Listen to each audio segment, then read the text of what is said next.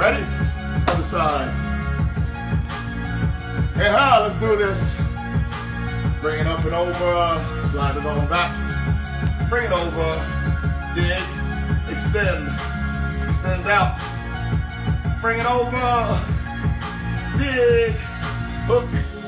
Right here to the oblique. Extend out. And spin it on out. Ready to go. We good? Yes? Are we good? Let's do this. Right now, compression push-ups. Start with compression push-ups.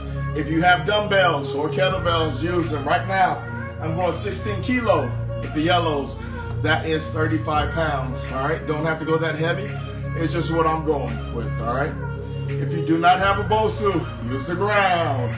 If you want to put a pillow on the ground, use that. Whatever you have, use. At home, training. Here we go.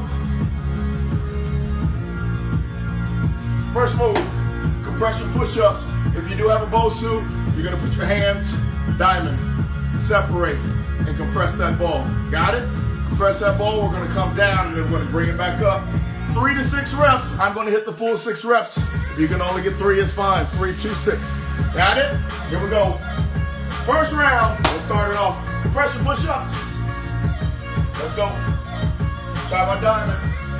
Bring it across, hands on the power line. We're gonna compress and bring it down and drive it up.